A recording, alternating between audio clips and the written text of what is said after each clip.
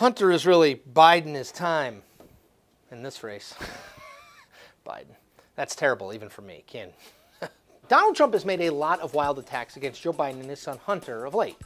Tweeted Trump in early October, and I quote, "The Biden family was paid off, pure and simple. The fake news must stop making excuses for something that is totally inexcusable. Sleepy Joe said he never spoke to the Ukrainian company, and then the picture came out where he was playing golf with the company boss and Hunter. And, by the way, I would love running against 1% Joe Biden. I just don't think it's going to happen. Sleepy Joe won't get to the starting gate, and based on all the money he and his family probably extorted." End quote. Now, none of that happens to be true. Trump's repeated insistence that Joe Biden did something nefarious by trying to remove a prosecutor in Ukraine is simply not borne out by the facts. No matter how many times Trump screams corruption, it doesn't change the fact that there is zero evidence that Joe Biden's actions in Ukraine as vice president had anything to do with his son. None. Well, Biden has clearly had enough of Trump's attacks already. He's indicted himself by his own statements. This is not about me. It's not about my son. Okay, so we're clear on that part of the story. Okay, good. We're done. Here's the thing, though. Trump's fusillade of falsehoods draws attention away from this very real fact. Hunter Biden could be a problem for his father's 2020 presidential campaign. Now, as the New Yorker's Adam Entus put it in a lengthy profile of Hunter Biden that ran earlier this year, quote, "There is little question that Hunter's proximity to power shaped the arc of his career, and that, as the former Biden aide told me, Hunter is super rich terrain." End quote. Okay, so Hunter Biden's personal and professional weaknesses are both well-known and well-worn at this point. Hunter Biden has admitted to using cocaine in college and as an adult. He has acknowledged that he has struggled with alcohol addiction. In the early 2000s, he admitted himself into an alcohol rehabilitation center for a month. Hunter Biden's relationships have been tabloid fodder, fairly or not. He and his first wife are divorced. For a time after his brother Beau's death, Hunter and Beau's widow were together. In May of this year, he got remarried after a short romance.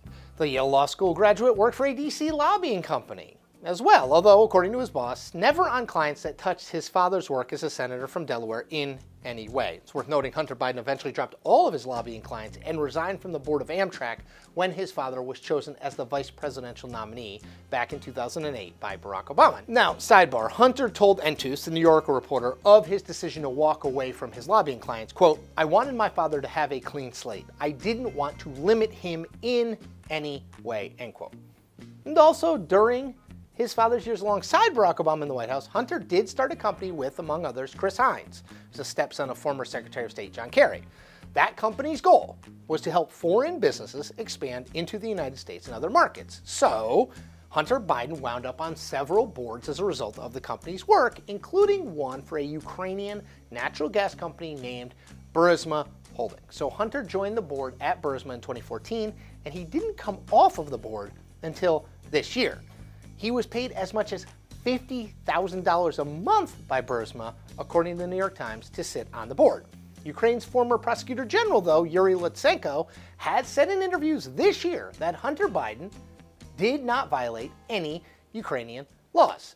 All right, so big picture. What's clear here is that Hunter Biden has benefited from being the son of Joe Biden, kind of like how Donald Trump Jr., Eric Trump, and Ivanka Trump have benefited from being the children of Donald Trump. Kind of like Donald Trump benefited from being the son of Fred Trump, and on it goes. The scions of wealthy and influential people are often given a series of helping hands by their parents as they move through life. What else is new? Now, the question that voters in 2020 will have to answer is whether that fact of life bothers them, or more specifically, whether it bothers them enough not to vote for Joe Biden to be the Democratic nominee for president, or if he wins that, to be the next president.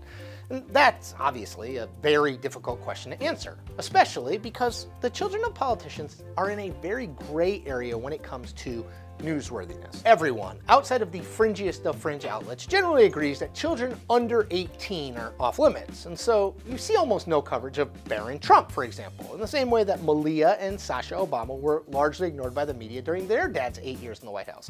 Same thing for Barbara and Jenna Bush. But where that line gets a little blurrier is when a candidate for president has adult children, like Biden and Trump both do. Of course, people aren't voting for Hunter Biden or Donald Trump Jr. to be president. They're voting for Joe Biden or Donald Trump to be president. Sidebar. Some people are, however, talking about Donald Trump Jr. running for president and maybe as soon as 2024.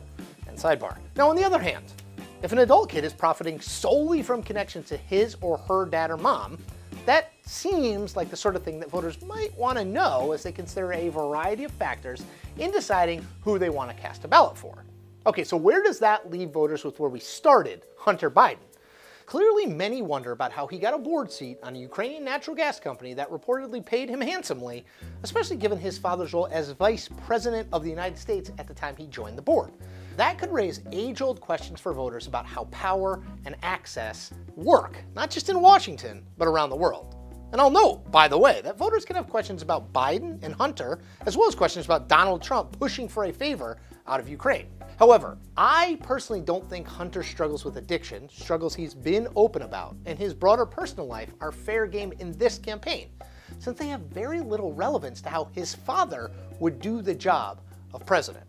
So that's where I draw my line. But that may not be where you draw yours.